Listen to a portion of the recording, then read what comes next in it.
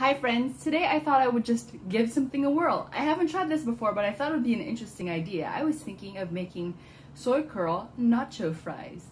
My name is Gia, I'm the founder of Do It Well. We make crave-worthy protein treats like cinnamon rolls and bread, and today we're going to play with soy curls.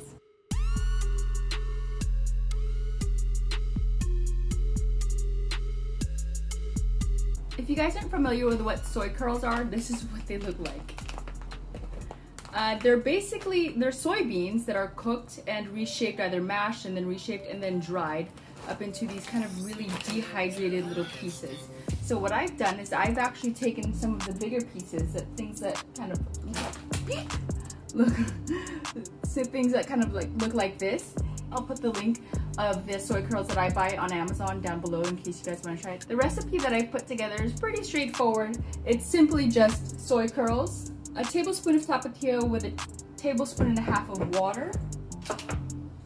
I've just got some chives, some cilantro, onion, and Vivan mozzarella cheese. This is the only cheese we had at home, so I just sliced up half of a slice. And some salsa and some salt. But honestly, you guys can top it with whatever you want. I've got my toaster oven preheating to 375 degrees, and this is what we're going to do. I have 2 servings of the soy curls, and I'm simply dumping the tapatio and water onto it. I'm not going to put too much. Normally, when you make soy curls, you dump in a lot of water and you hydrate it super well. But the reason I don't want to hydrate it too much is because I want it to be crunchy, like French fries are crunchy, right? And I don't want to fry. I don't think I ever fry anything. I'm gonna let this baby sit for just about 5 minutes to let those flavors incorporate in. But I am also going to sprinkle it with just a little bit of sea salt. I've let it sit for about 5 minutes, and then I went ahead and transferred it to my baking tray. I lined it with parchment paper because I don't really like to use very much oil or no oil at all. You guys can use oil if you want to make sure it doesn't stick, but make sure to space it out and put it in one layer so it dehydrates as best as possible. Now I'm just going to stick into the toaster oven. Set the timer to 5 minutes. I think what I'm gonna do is actually put in the onions and the cheese now, and the green onions.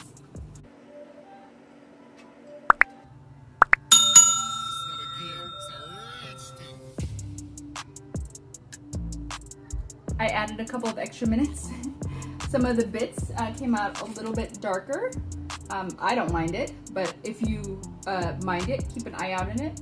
But you can see that the cheese has melted, the onions are a little bit cooked, and so are the chives, and these guys are gonna be pretty crunchy. Voila!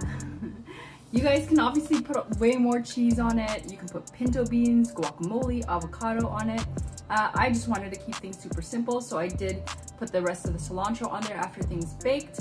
I put some salsa. This is the one that we're loving right now. We also love the fire roasted salsa from Whole Foods, and I sprinkled it with a little bit of salt. Time for the taste test. I know it doesn't look like a French fry, but the idea is there's something that's shaped kind of like a stick. It's crunchy. You get to put salsa and cheese and whatever else you want on it. So that's actually really good. The only thing that you guys have to remember about soy curls is they are dehydrated. So once you put moisture on it, it starts to suck up the moisture, and you'll have bits that are chewy versus bits that are crunchy. But you can listen for the crunch that's in parts of it. And if you want, keep the salsa on the side so it stays crunchy.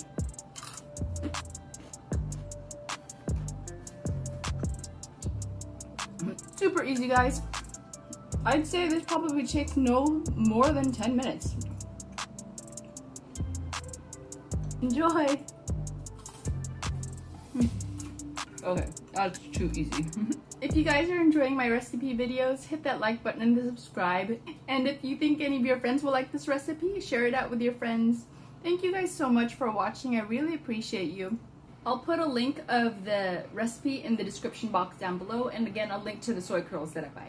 Okay guys, have a great day. It's time for me to eat. Bye.